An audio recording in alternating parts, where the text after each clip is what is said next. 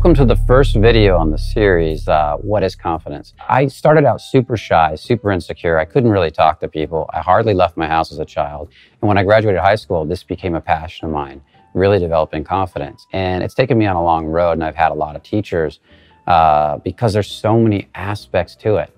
You see, a lot of people think that confidence is fake it till you make it, just go do it. But in actuality, I talked about this in another video, that actually makes the problem worse. I've had many clients over the years come to me after trying to fake it till they make it for many years, and they actually had more anxiety, more insecurity, and more shyness than when they started. I'll give you an example. Since we work a lot with guys that are working on dating, I've had clients come to me who have spent a lot of time working on their dating skills, going out and approaching every night. And what happens is they become more bitter and resentful towards women, towards the process, and they actually get more emotionally walled off. They get more disconnected emotionally, and pretty soon their body does not want to go out and do it anymore.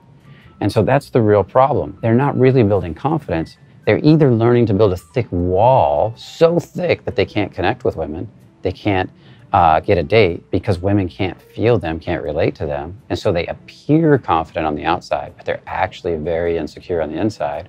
Or they become so pain-ridden because they feel so much, they just stop going out altogether.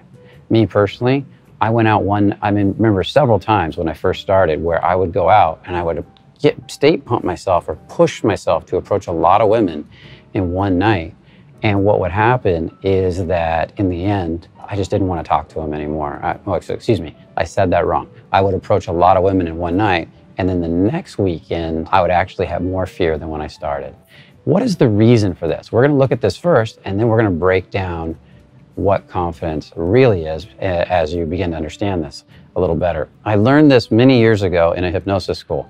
And the pain-pleasure principle is this idea that whatever causes you pain, you're going to try to push out of your life, and whatever causes you pleasure, you're going to pull more of it into your life. Now, this seems obvious, but I want you to think about it in another way.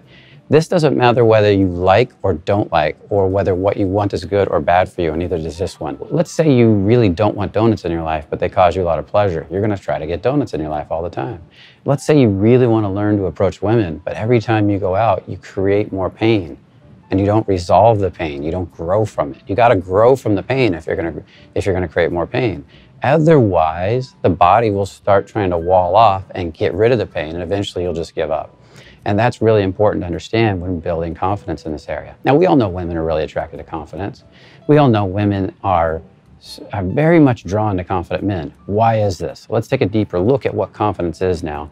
And then through the rest of the videos, we're going to talk about how to get past the pain-pleasure principle and actually start to enjoy building your confidence. And that's what it's really about, making this process more fun. Even pain, to some degree, can be pleasurable. Think about it. Bodybuilders do it all the time. They love their ache when they're working out. They love pushing themselves. And that's what we want to get to. So let's take a deeper look at this. What is confidence? Well, first I'm gonna break that down. What is confidence? Confidence is the ability to handle tension. It's the ability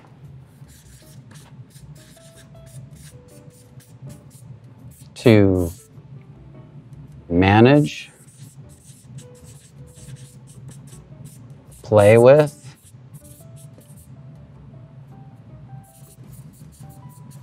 and bring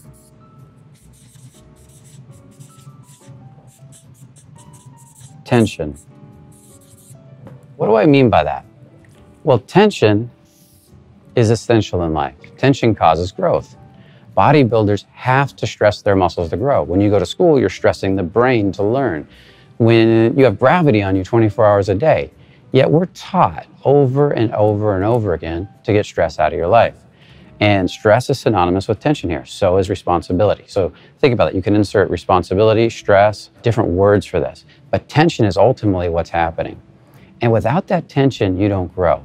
When a caterpillar is turning into a butterfly, it goes into a cocoon and it basically turns to goo, and it's inside there under pressure, changing itself and building into the butterfly. It needs the cocoon to keep everything in together. There's a certain amount of tension, and it's just the right amount of tension, and that's the key. What is the right amount of tension? So men that are really good with tension are the most attractive to women.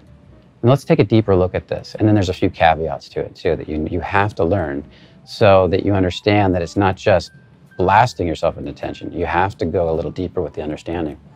So men that are good with tension, let's go back 10,000 years and somebody's living in a village. And you've got a guy, the typical nice guy. He's trying to please everybody.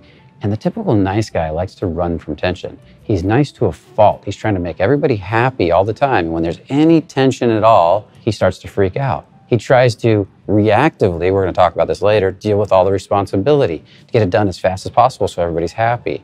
He wants to get rid of tension so there's no problem, so he doesn't get in trouble, he doesn't get yelled at, nothing bad happens to him. So at a core, a nice guy is dealing with that energy. I was an extreme nice guy.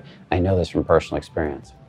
Now, if you go to this village, picture 3 types of guys. One type of guy is an extreme nice guy, and he's going to go out there and he's going to try to meet women, or he's going to go out there and he's going to try to deal with the problems of the village. Let's back it up a little bit. I'm jumping ahead. He's going to try to deal with the problems of the village by being reactive and being nervous. In essence, he's trying to get through the tension as fast as humanly possible so that it's done with and everybody will thank him or everything will be good. And you could picture that guy. Now picture you're a woman and you've got to survive. Your genes want to survive. You got to produce offspring. You want the offspring to be strong. You want them to be protected. You want to be protected. Is that guy good for you? Is he good for your offspring? Is he good for your future development? This is not a logical thing to her. This is her genes. This is a feeling-based thing.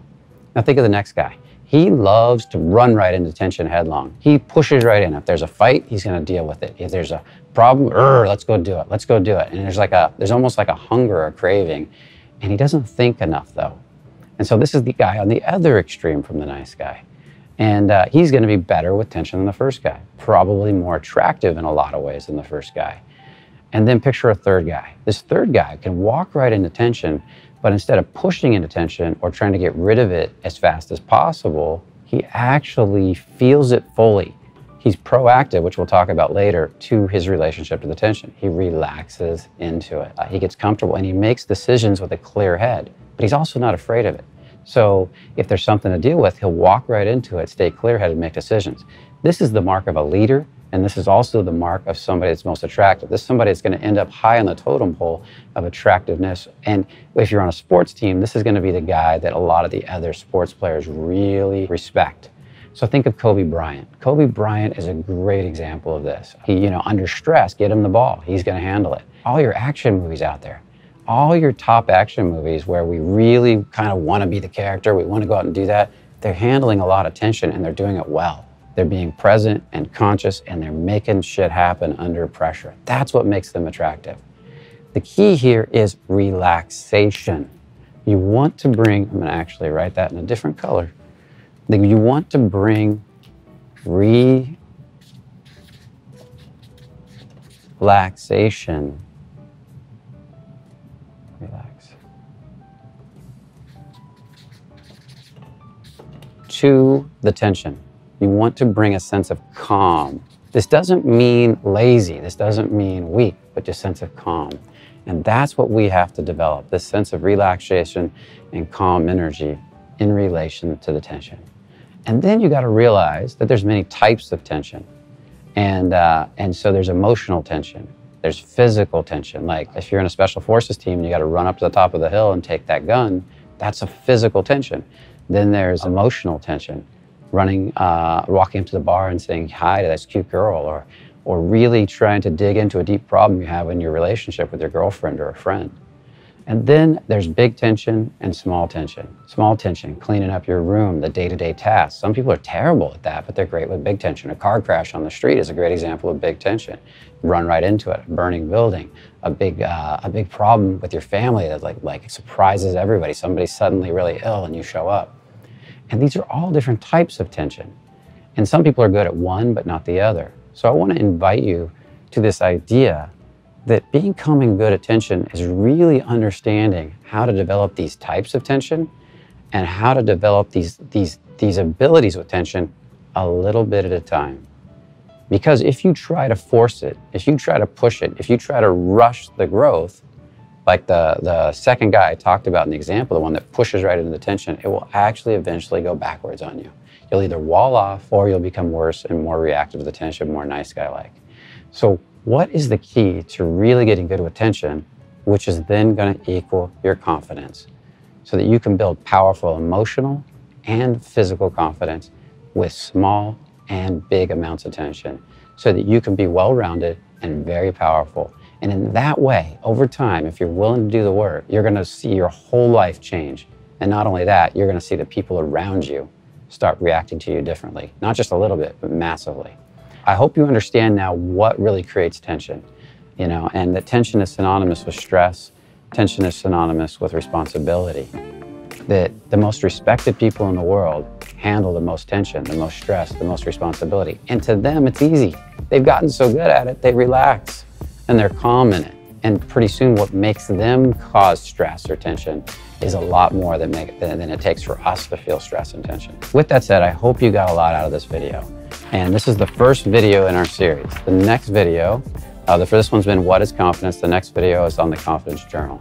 So I look forward to getting you started on your confidence journal, on your journey to becoming a very confident man. I'll see you in the next video.